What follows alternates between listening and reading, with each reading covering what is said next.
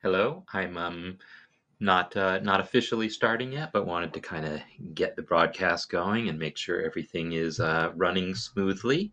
So, hello to people who are here. I see we got a bunch of people here waiting, which is great. I'm going to get underway in a few minutes, but I just want to again be making sure that things are good. So, are they good? They look good. Yet, but wanted to they sound good. All right, so, so there's me.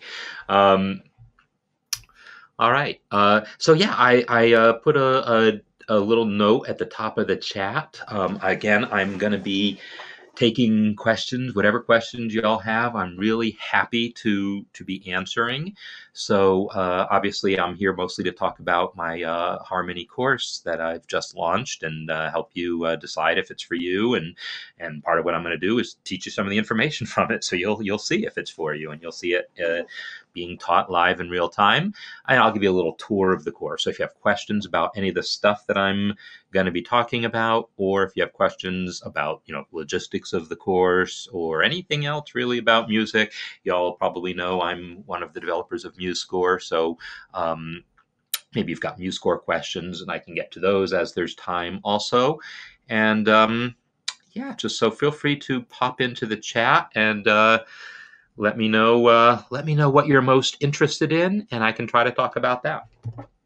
So we're getting close to the official start time. I'm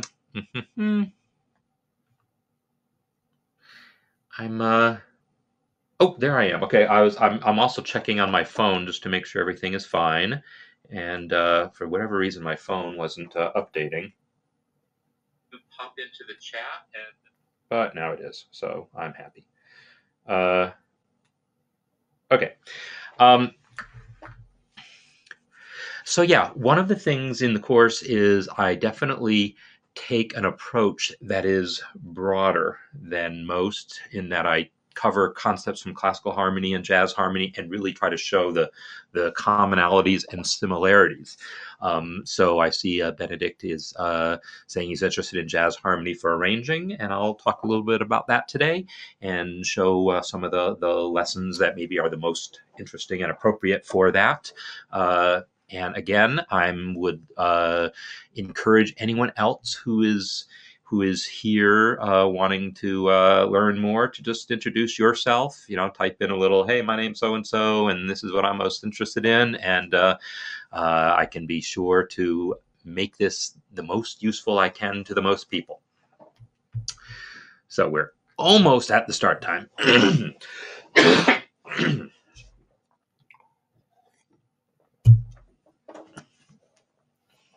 Clive. Oh yes, and that is a good thing for me to remember. And I do remember, Clive, that when the U.S. clocks change, GMT stays GMT. So when the U.S. time changes, 12:30 Eastern will become 17:30, and I think that happens like in about a month. So here's a MuseScore question from someone. Can you download the 3.5 update on top of 3.1? Well, you don't have to uninstall it first, but when you install 3.5, it will replace 3.1 for you. I will say 3.5.2 is coming out, I think, today. If it didn't already, I haven't checked. I've been busy teaching. But 3.5.2 fixes some bugs and stuff. So if you don't see that it says 3.5.2 yet, I would just say hold off for a second. Okay, so we are past 10:30, so I'd like to officially start. My name is Mark Sabatella, and I'd like to thank all of you who are here. Thank you so much. So my name is Mark Sabatella, again, director of the Mastering MuseScore School, one of the directors, one of the developers of MuseScore. But today I'm here to talk to you about music, which is the thing that, if you use MuseScore, what you use it for.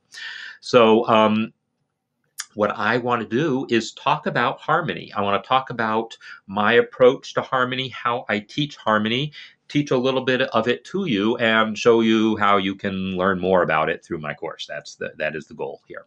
So I'm seeing, okay, so one person is specifically talking about jazz arranging, and one person is specifically talking about classical playing. And this is great to me that we have both of these things coming in here, because that is my background also. I mean, I took classical piano lessons for years and studied classical theory. And then I became, well, I didn't like magically become a jazz pianist, but I became interested in jazz and started getting into jazz improvisation and then jazz composition and arranging. And they were like two separate sides of my world for a while. Oh, here's what I knew about classical music, and here's what I knew about jazz. And there's some commonalities in there, but I wasn't necessarily making the connections at first. Oh, and by the way, I grew up in the 70s. I was into Billy Joel. I was into Barry Manilow. I mean, I was into a lot of 70s singers and songwriters, and learned how to play their music on the piano by ear, because I would get the sheet music and say, you know what, that sheet music isn't right. It's like some arranger's version of how these songs should go, and I knew from the radio how they should go, and so I would improve them based on what my ear was telling me. But then I also had this classical knowledge and I had this jazz knowledge, and they're all swimming around in my head, and at some point things just started clicking. That's the best I can say. There's a lot to the story of how they really came to click for me. And maybe as we go on, I'll tell more about that story. But at some point, light bulbs went off for me, and I started seeing really how to connect all of these things. So yeah, that's what I want to talk about. So first thing I want to do is just sort of browse through what's in the course, and we're going to pick a lesson, and I'm going to sort of talk through the lesson. I'll show you how it works in the course, but then I'm just going to give you the lesson myself live so you can be asking me questions. So once you're logged into the course, oh, and I say the course. Let me make sure I have the link in here, right? To learn more or enroll, visit. And then I go to where I actually have the course. And so those of you who are subscribers have already seen the link with the discount applied. And those of you who maybe are just finding out about this webinar from Facebook or Twitter or elsewhere, you might not know about the discount that I'm offering, but basically through Friday there's a $20 off discount that is applied when you use this link. So anyhow, I'm trying not to be too much of a commercial here, but you know. Okay, so a new keyboard called an arranger, and it requires left-hand chords in root position. Interesting. So yeah, that would be tricky. And hi, Gail, it's good to see you here. If you're really used to having played chords in a particular way through jazz training, it can be really hard to kind of unlearn that and play chords simply. And part of what I teach in this course is how to play them more interestingly, although it's not specifically for piano, but I do cover that topic.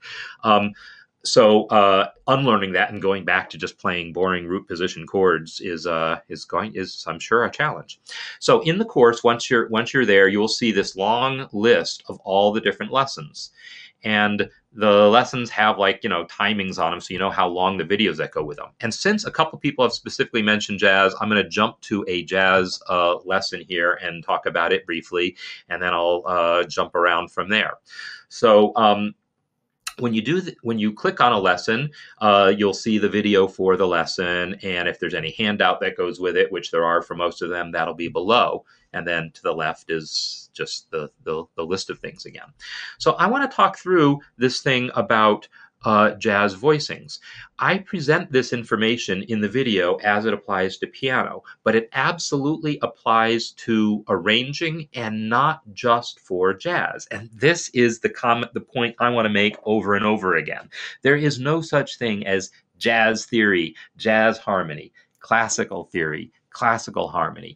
It's all the same stuff. Yeah, there's different flavors, different approaches, different little tweaks that people might take to things, but we're really talking about the same things. So if I want to, and so I realize I'm going to do some stuff at the piano, and I realize you won't really be able to see the keys and stuff, and that's okay. But one of the basic principles of playing chords in a style that comes from jazz, it comes from jazz by way, though, of people like Debussy and then, well, really Chopin, and then Debussy, and then maybe George Gershwin. There's a whole tradition of late Romantic era and then early modern 20th century composers who hit on this style of playing chords that then jazz musicians really got into. And my best way that I can explain the overall concept here is the root is an important note, but it's not necessarily the pianist's job. And this is, I think, what Gail is referring to. So if I want to play, say, a C chord, I want to play a C, and I'm going to play it down in the bass range of the piano. Or if I'm arranging, I'm going to give that to, bass trombone, baritone saxophone, the bass player in the ensemble. Or in an orchestra, I will give it to cellos and contrabasses and tubas and bassoons. I will give the root down in the bass to these instruments very often. And then above that is where things get interesting. Instead of just thinking about triads, root, third, fifth, we think about, first of all, we think about the fifth as being optional. The fifth is a note that, if there's time, we're going to get to it. If we got enough fingers left over, if we got an instruments left over, and we're not too cluttered already with all the other stuff we might add, we can play a fifth. But fifths are, generally speaking, not going to be all that important. Instead, we're going to focus on the third of the chord and the seventh of the chord. So one of the hallmarks of jazz harmony specifically is that we're always going to put sevenths on chords, practically always. And again, this isn't unique to jazz, but it's something that jazz musicians sort of take for granted. And again, this comes from people like Chopin, maybe not so much. He definitely had a lot of triads going, but by the time you get to Debussy, triads really aren't the thing necessarily. It really does become much more about the extensions on the chords. So after the root, I want the third and I want the seventh. And let's say if we're playing in the key of C, and I'm going to talk about the key of C because it's really easy to demonstrate things in the key of C. By default, we're going to expect the sevenths that we add to chords, if they're not already specified in the music somehow, to be diatonic. So for C, I'm going to expect a C with a major seventh, the B, by default. And so if I'm playing a song in the key of C, right, I'm going to play it with a major seventh. That's still just playing it in root position. But the third and the seventh are going to be the really important notes that I want. Jazz pianists refer to this as a shell. So if I play my root, then my third and seventh, and then if I have fingers or instruments left over is when I add the color to that. And the color to that is going to be sixths and ninths mostly. In other words, it's going to be notes that are not the root, third, fifth, or the seventh. And so if I've got a root, a third, and a seventh, I could add on top of that either a ninth, which is a D, or a sixth, which is A. And these are the notes, and I can add them both. That then becomes this really basic fundamental sound of jazz arranging or jazz piano playing. You have a root on the bottom, you have thirds and sevenths in the middle, color tones on top.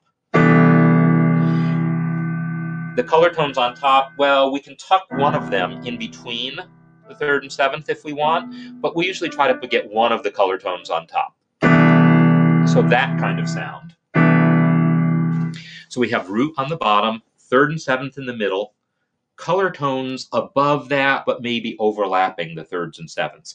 But either the third or seventh should be at the bottom of that shape, other than the root. So we have the root, then we have either a third or a seventh, and then we can maybe throw in a color tone, and then we're going to have the other note, either the third or the seventh, and then we can have more color tones if we want. This basic principle underlies everything about how jazz pianists, jazz guitar players, or jazz arrangers conceptualize harmony and represent it. So this topic is one that I have this whole lesson here about with a handout that goes into some depth on it, and then a video in which I talk about it in some depth and go through this sort of step by step in more detail than what I just did there. And I call that one a bonus lesson because I'm realizing that, not everyone who actually, my microphone isn't facing me. Here we go. Not everyone who is taking the course is going to be that interested in that much intricacy of jazz voicing specifically. But I want to, and I make that comment right at the top of the lesson. I say this lesson gets really deep into the jazz language, could be an entire course or more on its own, which is absolutely true, and someday it will be.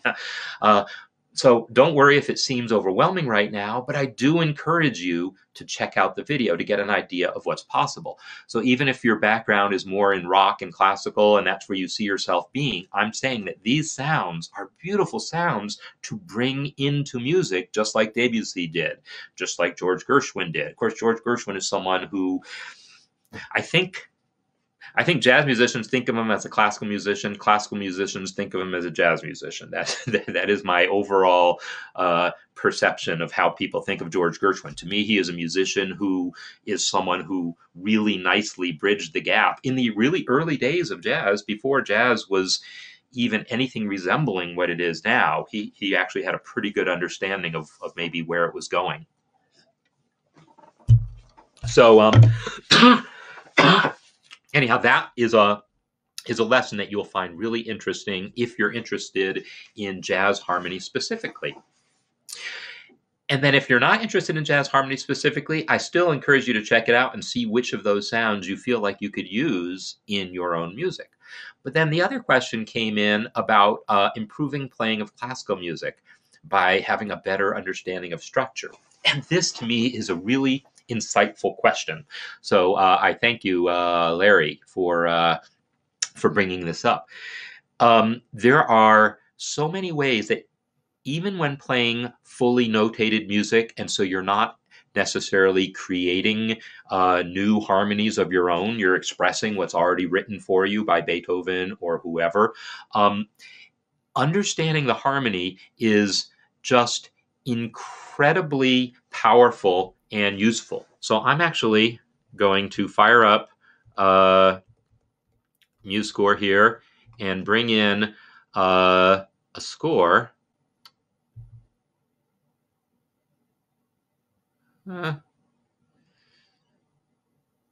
Guess I will use this Mozart one. No, okay, I'm going to use this Schubert piece here. And there's method to my madness here. So this Schubert piece, let me play a little bit of it for you.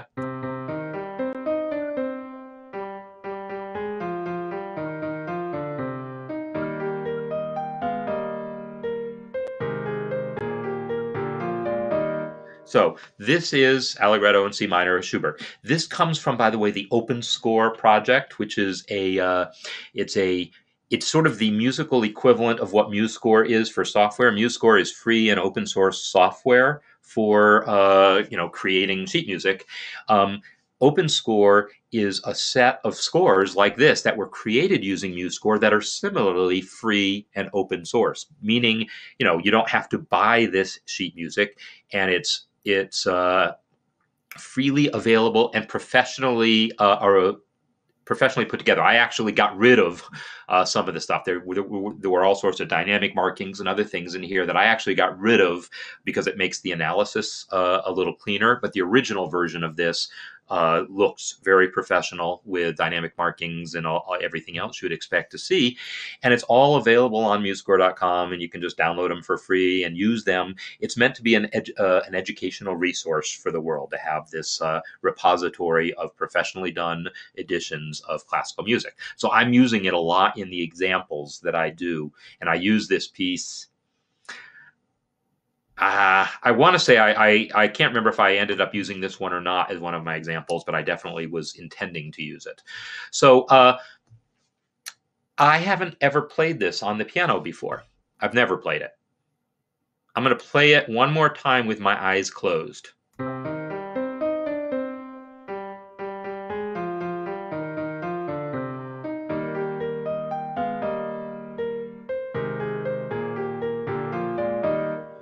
So if you wanted to learn that piece on the piano and then memorize it, if you think about this, I'm going to give you a set of letters to remember.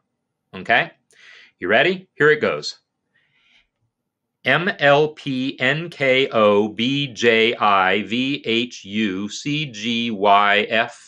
XFTZDRSEAWQ.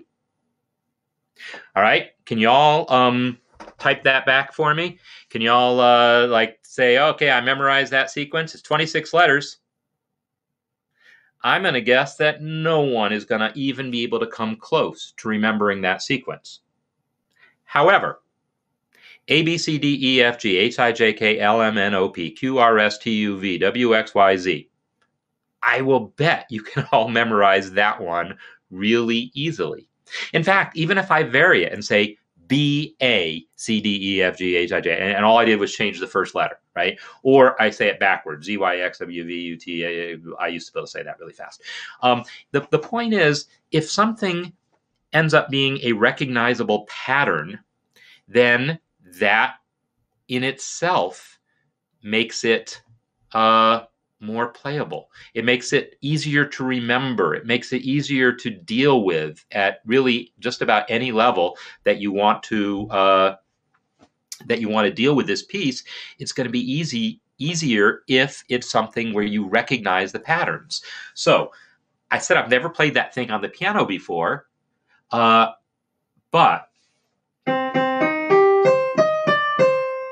oh, it was in octaves, right? I'm pretty sure it started off that way. And that is because I recognized the pattern was a C minor triad that was being arpeggiated.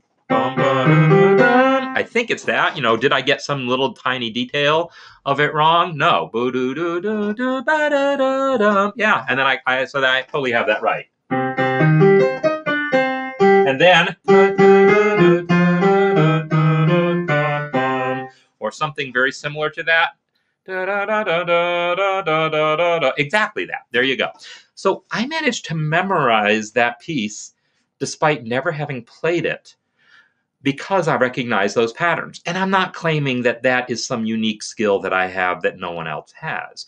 I am saying that understanding the structure of the piece makes that kind of process go much more quickly. Oh, and then the next phrase.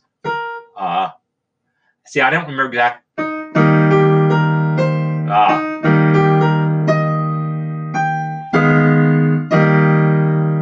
I think it went like that. And what happened there, the reason I remembered exactly what these notes are is I very clearly became aware as I was listening to this, that was a minor 4 chord. Minor 4 chords are a beautiful, beautiful thing. Oh, when I say minor 4 chord, it was the minor 4 chord in the key of E flat. Right at that point, it's no longer in C minor, it's in E flat major.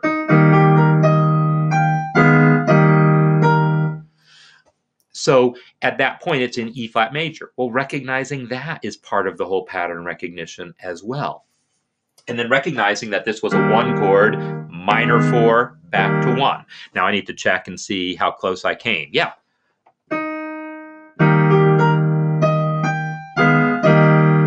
Yeah, okay. And then there was or something like that. I didn't pay enough attention to remember exactly how that line went.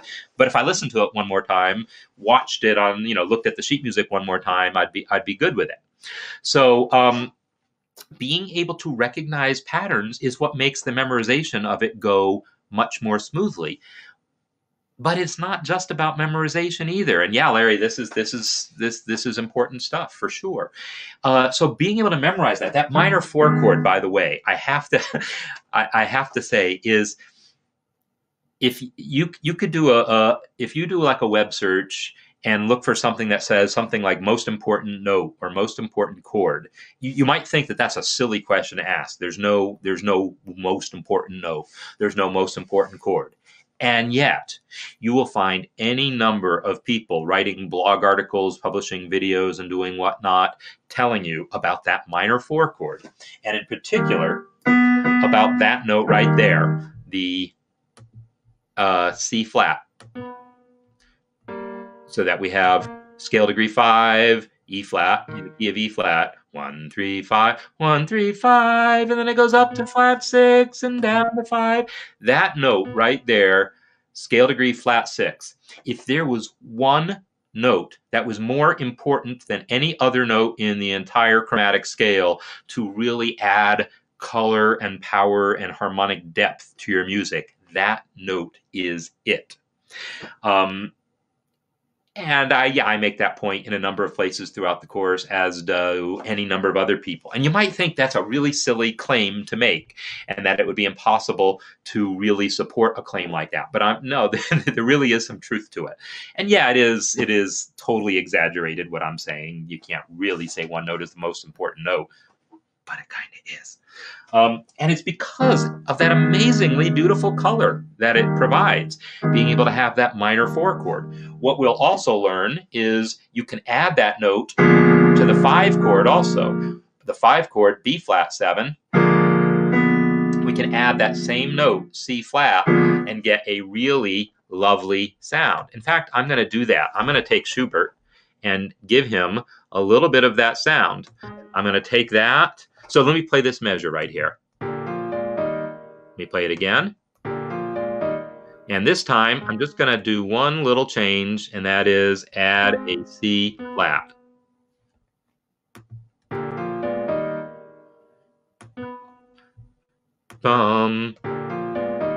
So it just added that little bit of extra color in there. I could slow it down actually and make it that much easier, but I don't know that that adds any real value right now, so I'm not going to do that at this moment here. But that idea that you can take that same note, that note that was scale degree flat 6, and use it to give yourself a minor 4 chord, or use it to add color to your 5 chord, is a really powerful device to know as a composer or arranger.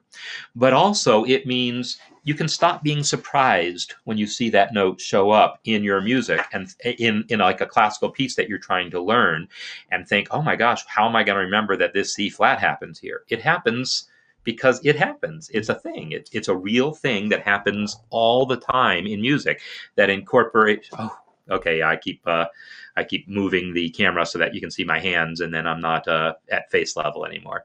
So the idea that that note is something that can be incorporated into the 4 chord, and we think of that 4-to-1 as a plagal cadence. Well, this is called a minor plagal cadence. But that same note can be added to the 5 chord, so that instead of the usual authentic cadence, we have this other version of an authentic cadence that's 5-to-1, but with that note. Where does that flat 6 come from? It doesn't belong in the key of E flat major, but it does come from E flat minor. This is called a borrowed chord, and I got like 3 or 4 lessons actually just on not that note, but the whole idea of borrowing chords.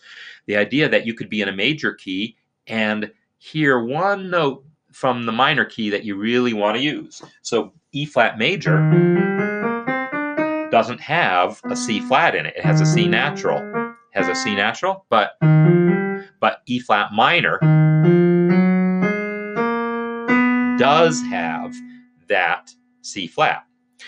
But then E flat minor has a D flat it has a flatted seventh scale degree. But if you know the harmonic minor scale, you already know minor scales like to borrow that note from the major key. So minor keys like to borrow some notes from major keys, and major keys like to borrow some notes from minor keys. And the more you're aware of when this is happening, the less surprised you are when you see things like this happening. I guess the piece ends. Yeah, here's the ending of the piece. Let's hear the end.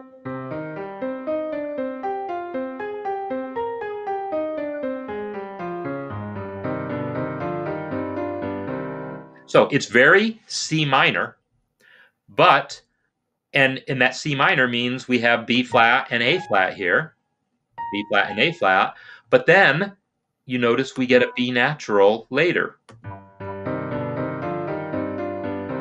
And how and where he chooses to use the B natural. If you know harmonic minor as a concept, well, that is where the B natural comes from.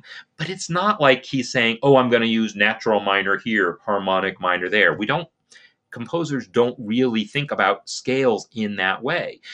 They think of it as we're in the key of C minor, and it has both a B natural and a B flat. It has the B flat that sort of occurs naturally, but it has a B natural that we can borrow from the major key whenever we want. When do we want? Well, we want it when we're approaching a cadence. We want this B natural when we're going from to that. We basically are going from a G chord, a 5 chord, to a 1 chord. That is the specific situation where we borrow that B natural. So this is all part of that patterning I'm talking about, knowing in advance that that's the case, that there's going to be that B natural there, and there probably won't be a B natural in these other places where we're not approaching a cadence point. Knowing what a cadence point is a whole other topic and a whole other series of lessons in the course.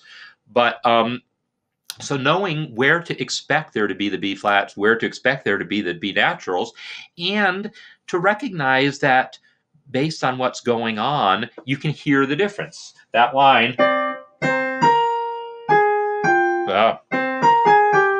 nope. Sorry, I'm trying to read and play sideways. But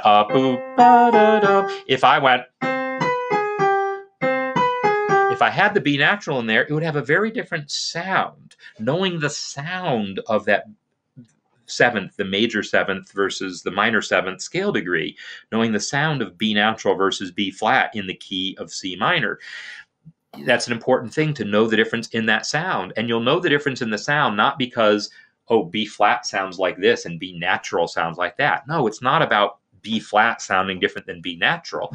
It's about scale degree flat 7 versus scale degree 7 in the key of C minor. Because then the same thing will, if I want to do that same thing in A minor.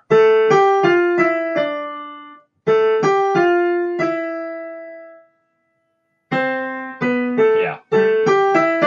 So boom, ba, ba, da, dum, versus, which is what the other one would have been. So learning these patterns is what enables you to recognize what's going on, to make that connection between what you're hearing and why it's there, which then makes, again, the memorization go easier because now you just know, oh, it's a B flat there, it's a B natural there, because I know that's what it sounds like. But more than that, I wanted to come back to a point I started to make.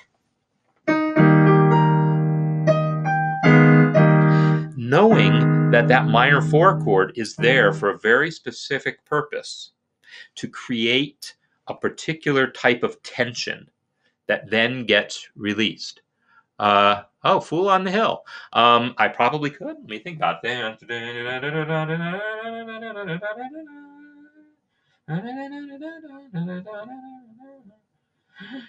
Oh, that actually modulates minor. So that's like a different thing to talk about. So I think I would, I will put that off and maybe come back to it. But it ends up being a slightly different tack. But my point that I'm making here is that the power of that minor 4 chord is immense. It really is. And as a player, okay, someone might say that this piece was meant to be played in a perhaps more early classical type of vibe, less romantic type of vibe. I mean, based on where Schubert exists in history, it could go either way, right? But I want to say, if you want to push this in the romantic direction without doing like I did, actually adding a new note, let me get rid of that note, you could draw out that chord a little more by hanging on that chord just that extra little moment. If you've decided that you want to do that sort of push and pull with tempo on here, you want to push it in that romantic direction, that's the chord you do it on. And you do it, maybe your ear tells you that already. Hey, that chord feels important, it feels significant, it feels like maybe I want to dwell on it. But maybe it just doesn't occur to you. Maybe it doesn't, because you're not really cognizant of what's going on. But once you realize the power of that minor 4 chord there, that A flat minor chord,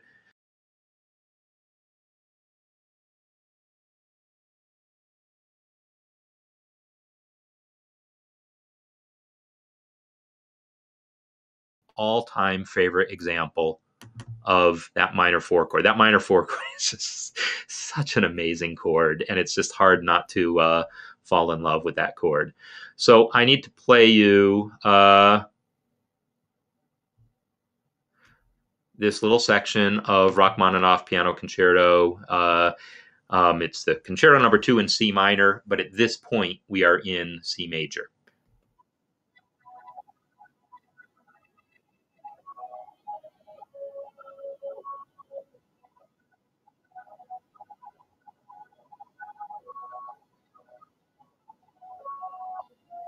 Here it comes.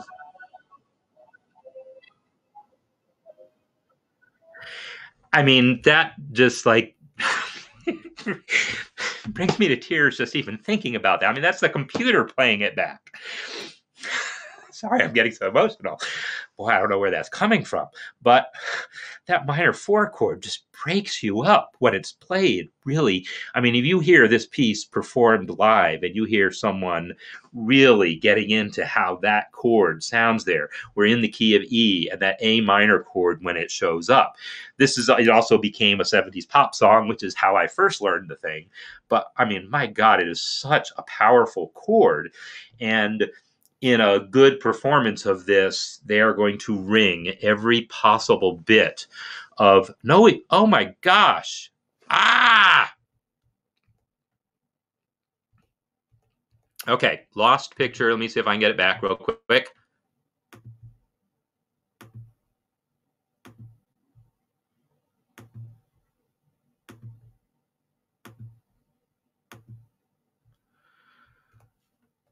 All right. Do we have picture back? Is the question.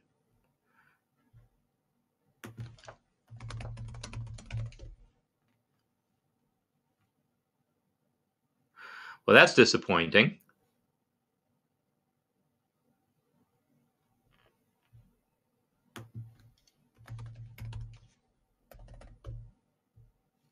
Okay, so it looks like I have the picture back. The question is, do we have sound? So I'm going to play here again.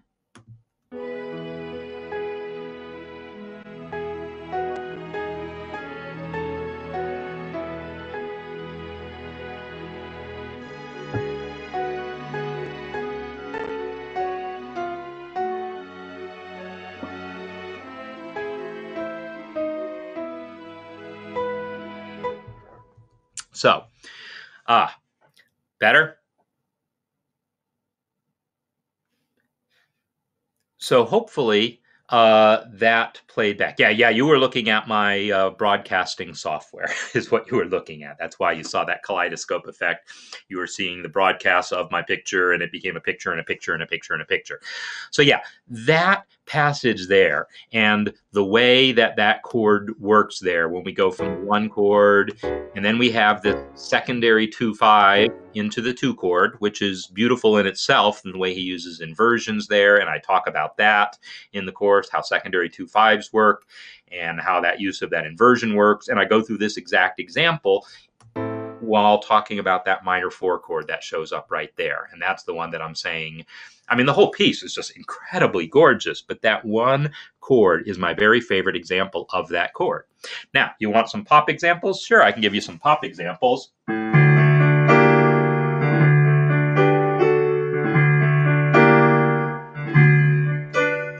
So, 1, minor 4, minor 4, 1, and then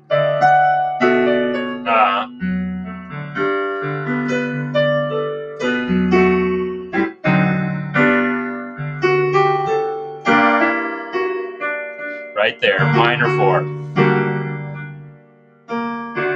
So there's an example right there of a minor 4 chord, Billy Joel, because I mentioned Billy Joel, so that's Just the Way You Are. That minor 4 chord is all over that song. And yeah, there's all sorts of other examples. So I mentioned the Beatles scale. So I'm for Fool on the Hill. It's more about this modulation is what I'm hearing. And so, but I could talk about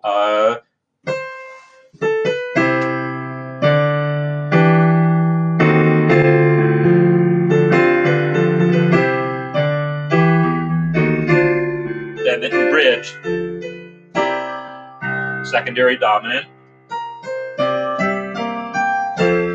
4 chord, then minor 4 chord, back to 1. So yeah, that minor 4 chord is actually all over popular music as well. So hey Ron, good to have you here as well.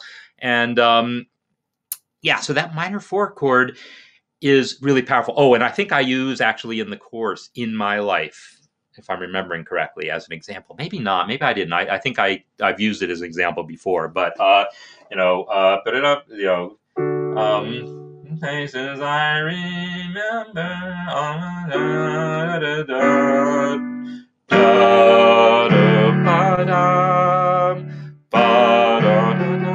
In my life, I love you. And boy, when I talk about hanging on that minor 4 chord, that is what John Lennon does at the very end of that song. It's this beautiful, my life. Well, it's more beautiful when John sings it.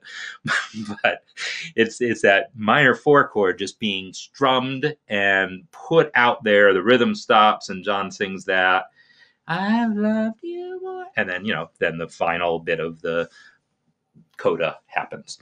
So yeah, that chord is super powerful. And that's why there's not a whole section of the course just on that chord, but there's a whole section of the course on the idea of borrowing chords, that when you're in a major key, you might borrow that chord. And so there's minor 4 chord. There's other chords we might borrow. We can also borrow flat 7 chords and flat 3 chords. And we talk about these other chords that get borrowed.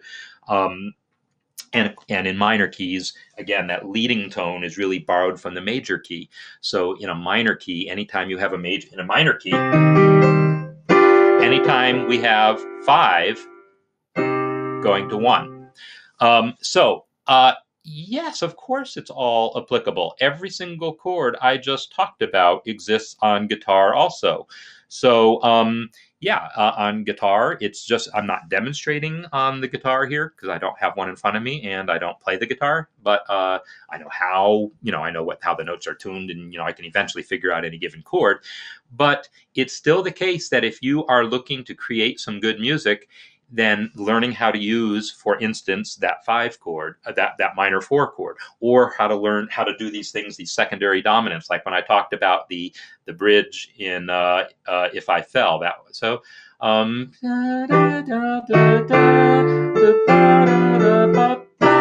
This chord here that I'm calling a secondary dominant, C7, going to F. C7 doesn't belong in the key of C, but it does belong in the key of F. We're temporarily going to F. That remains true whether you're playing that song on the piano or playing it on the guitar. And so if you're writing a song, whether you're writing it on the piano or writing it on guitar, you want to know how to do that. You want to know how to use a C7 chord to get to F.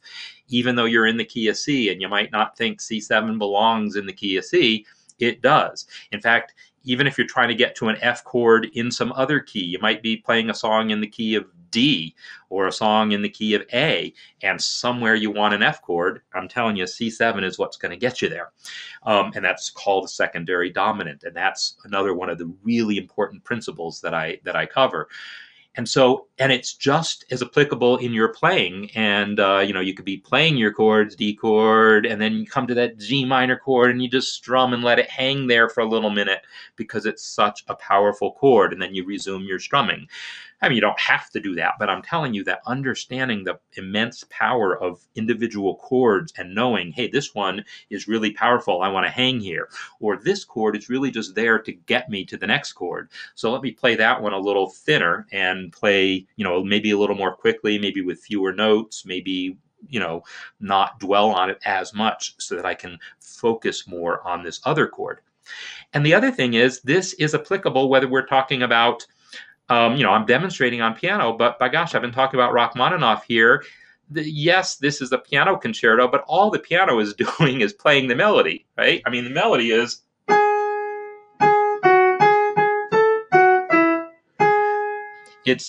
I'm doing that with one finger. Ding, ding, ding, ding. This is not virtuoso piano. I mean, the rest of the concerto, yeah. But that little passage does not require great piano skills, nor is the harmony actually there. The harmony isn't even apparent in the piano part here. The harmony, that beautiful minor 4 chord, when it happens, is in the strings. So the A minor, the power of that chord is about the C natural, and that C natural is here in one of the cello parts, and it's here, wait a minute, in the viola part. What clef? I'm in alto clef at that point. C, there's a C here in the violins, so there's C's buried in places, and I think in the winds also. Yeah, this is a clarinet part, but we're in transposed, and so it's looking like an E flat because it's an A clarinet at that point. So the point is that we're arranging this thing for a whole orchestra, but the same concept is applying, whether we're talking about playing a pop song on the piano or arranging Rachmaninoff for orchestra or playing whatever you might be playing on guitar, the language is the same. The language used by Schubert in that one piece with the minor 4 chord, that used by Rachmaninoff in his string parts here, used by Billy Joel there, used by John Lennon in My Life. It's all the same language, I promise. And so learning what these sounds are and how they work, all the different... My picture's black. My gosh. Picture's back. Okay, yes, good. All right, good. I thought you said I was black. I mean, the picture. So, yeah, I'm sorry if there's like little technical glitches on here. I guess that is the reality of live teaching, is that sometimes things go off a little bit technically. The nice thing about the online course is everything is pre-recorded. If something doesn't go right, I just re-record it and it's up there. So there are, I want to say, like 12 there's more than 12 hours worth of pre-recorded video up there. And most of them are in little sections. So, thanks for giving me the excuse to just pop back over here. Like that lesson in which I talk about the minor 4 chord. I've been going on and on about this, but really it's this one video here, use in major keys, borrowed chords, use in major keys. So I guess I go on for a while about it in there too. But there are these individual little lessons talking about very specific things, and I really focus on that chord and other chords. Like there's that flat 9, borrowing that same scale degree, but putting it on the 5 chord, because this example is in C. Anyhow, so in the course, I really break down a lot of this stuff into little digestible pieces. Most of these videos covering the individual topics are on the order of 10 to 15 minutes. So here's one that's 6 or 7, 13, 17, 7. But then at the end of every section is a demonstration in which I go into depth. So in this particular demonstration, I actually go through Mary Had a Little Lamb because, okay, here's the other thing. Most of my demonstrations are songs like that. And you might think that that's like a weird and silly choice, but it's not. Okay, there's a number of reasons for it. One is they're songs that are relatively familiar to most people, regardless of your sort of genre of choice. You know, if you mostly identify as a classical musician and that's what you listen to most, or mostly listen to rock music, or mostly listen to jazz, or whatever, chances are you're fairly familiar with the songs that I use as examples. They also happen to be ones that I can use copyright free because they're all, you know, well over 100 years old. Not all of them. I do have some examples that are more recent, but smaller excerpts. But for like Mary Had a Little Lamb, I go through the entire piece and go through it and add harmonization to it. And maybe you've seen one of the low promo videos, maybe that where I've used it.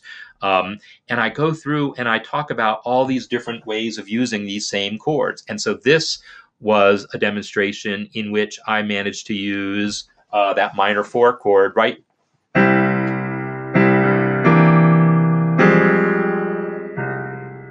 Minor 4 chord. Then, so in this demonstration, I basically talk through over the course of whatever it is, 20 something minutes, no, 20, almost 30 minutes on this, where I take that song from just a melody and really simple chords, 1 and 5, and I talk about how I employ these topics. Okay, let's take this chord and let's harmonize this one using a secondary dominant like I do here. See, bum, bum, bum, and then there's a secondary dominant because that's 5, A7 is the 5 of D minor. And so secondary dominants are a thing I've alluded to here, and in the course I talk about them at huge length. I've just been on this minor 4 chord kick for the past 20 minutes or whatever it's been. But in any case, I really talk about how I take this melody and harmonize it, not just using the basic 1 and 5 triads, which is fine. Some songs just want that, but I want to show you how to do more if you want. Then you decide when you want, right? Or if you're talking about, as I think Larry was, I want to take a classical piece and just improve my playing of it by understanding its structure. Well, if you're given a piece that already has all those complex harmonies, by understanding what's going on, why they were added by the composer, how they're functioning, it becomes that much easier to play them with the proper expression and to memorize it because you understand the structure of it. So yeah, I go through and over the course of a half hour, I reharmonize this whole piece, talking about every single chord as I go. And pretty much every section of the course is like that. I mean, for borrowed chord, that was the borrowed chord section, but then the secondary dominant section, similarly, I've got like a handful of 15-minute lessons where I break down individual aspects of it. And then I go through an example in which I show, in this case, it's Danny Boy, in which I go through with secondary dominants. And then, so I just added secondary dominants right now in that second measure there. So instead of just going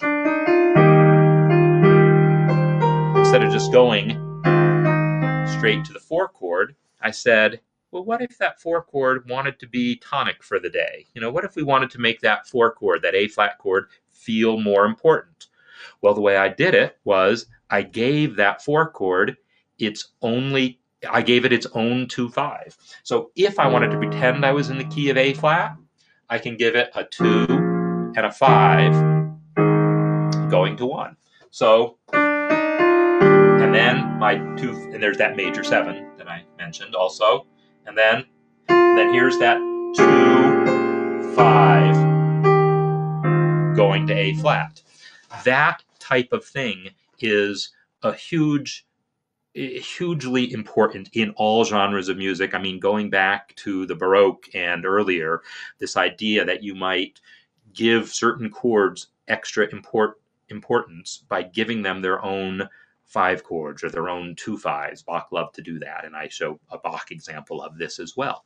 But then I go through taking some well-known tune and showing how I'm going to apply this, and so that you then can be able to do the same. So thanks, and I really appreciate all the comments coming in here about this. And yeah, I mean, I just love this material. I love.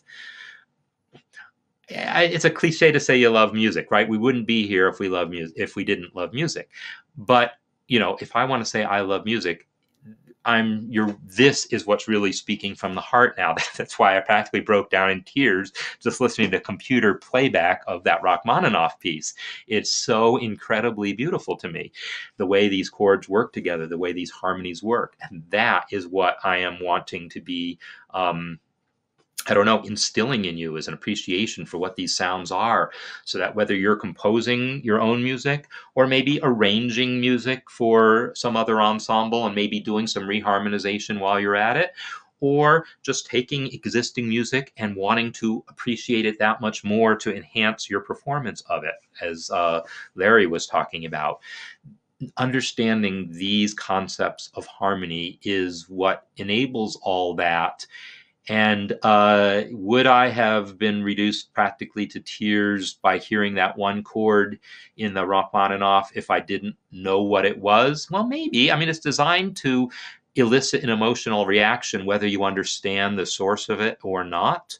Understanding the source of that in no way diminishes the power, the emotional power of it.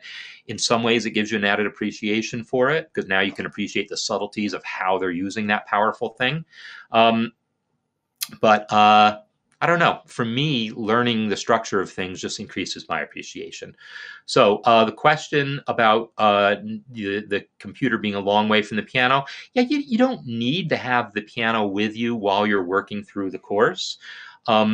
Now, for that matter, you can work through the course. I would recommend being at the computer to work through it so you can see it on a big screen, but you can access it on a cell phone also. So, you know, you could just, you know, pull up little bits of it to crib off of that way. Also, below each video, well, not the demo. Let me pick one of the other ones. So this video where I'm talking about those borrowed chords and those minor four chords, then there's a handout right below it. And this handout, if I click on it, well, first of all, I can just view it here on this website. But if I click on this, it's going to take me over to musescore.com. And on your cell phone, it'll actually open it up in a nice little sort of app in which you can then read that handout and play the examples. So this is, you're looking at, this isn't MuseScore, right? This is Chrome you're looking at. This is a web page on Chrome, but you can play these examples.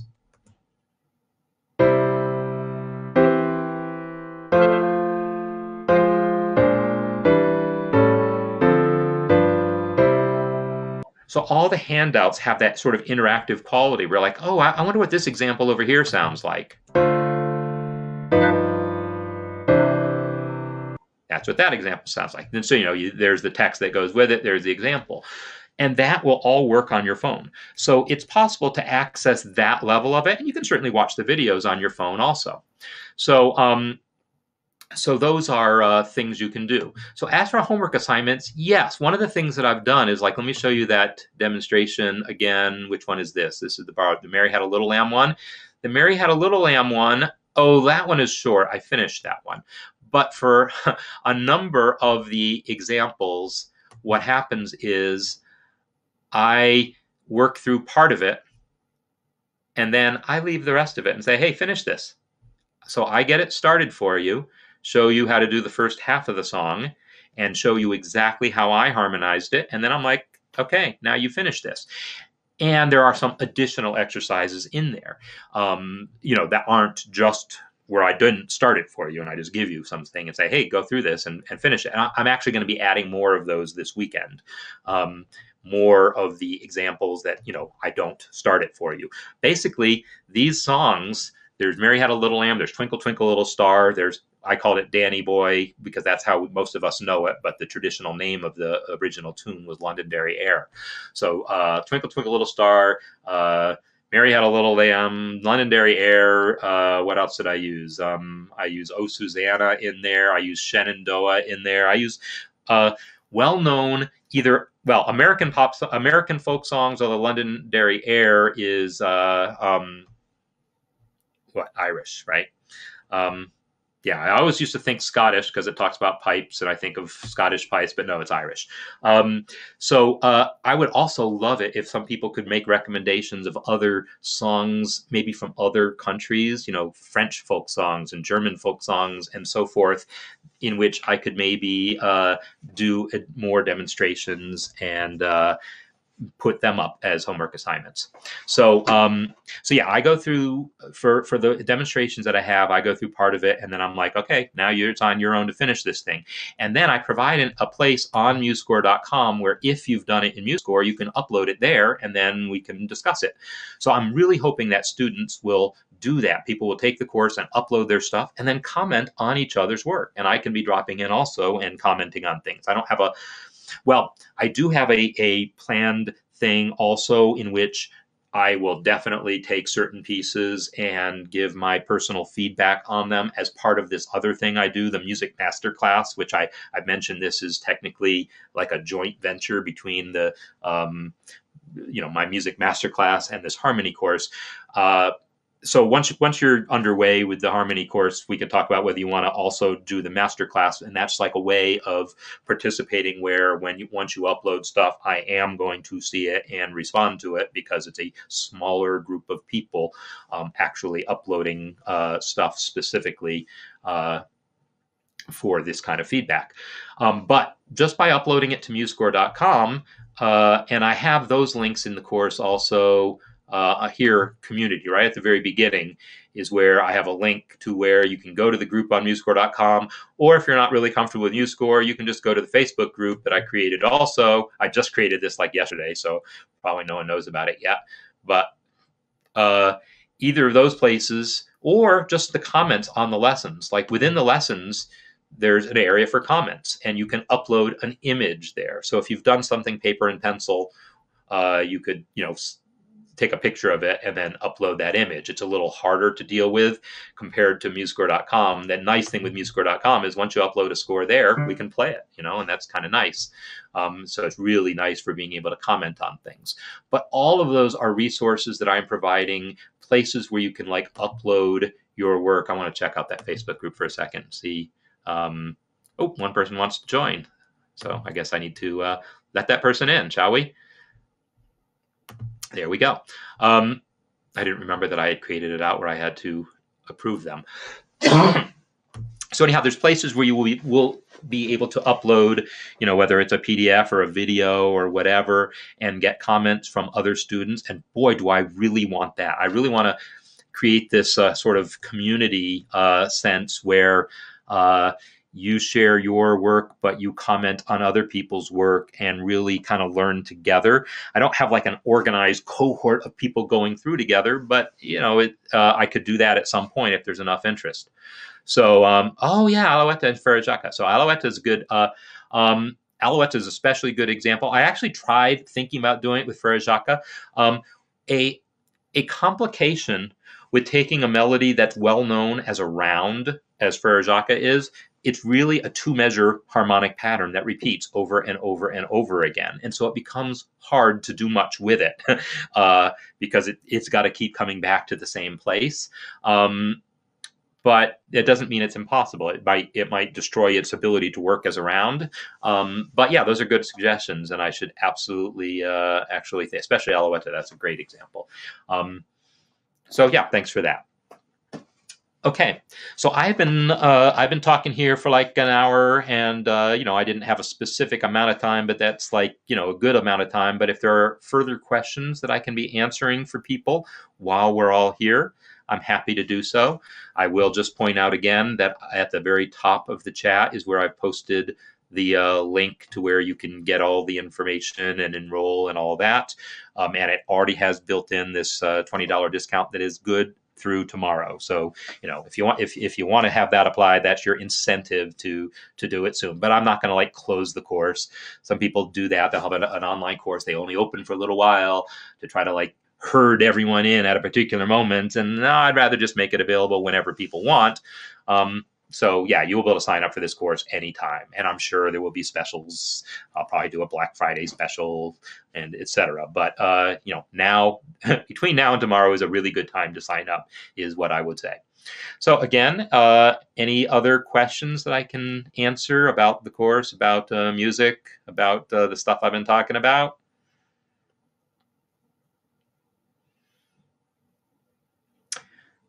Well, while I wait to see if anything else comes in, I will just again, yeah, Rachmaninoff. Yeah, that just breaks me. It's funny because I do a demonstration on it, and I was in this mode of doing a demonstration. It's just between me and my computer, but I don't know, somehow talking to people and having this community aspect to it, and knowing, I don't know, being around people brings out an emotional side, especially in these times when being around people is like this whole weird thing of like, we can only connect this way, or, I don't teach in-person classes right now so much. Anyhow, yeah, so music is powerful. Being able to connect is powerful. Having facilities like this is powerful. So I definitely hope anyone who's interested just checks it out, takes it really seriously, and would love to have you join us. And yeah, just thank you so much for being here. Yeah, All by Myself is the pop song that when I was a boy or something like that, I never needed anyone. Right, that's how and it's totally based on that Rachmaninoff piece. Absolutely. Oh, by the way, you may notice I'm not a singer, but I do enjoy singing. I enjoy talking about the relationship, ear training, and how all these things have sounds associated with them, the theoretical concepts, and I like demonstrating things with my voice. So you will see that in the course. I will be constantly singing lines to talk about things. So anyhow, I don't want to take any more of your time, and I just want to thank you so much for being here. Thank you so much for your interest in this, and I will be hopefully seeing you in your comments in the course and the music that you upload. And I really look forward to seeing what you all are able to create with this. So again, thank you so much.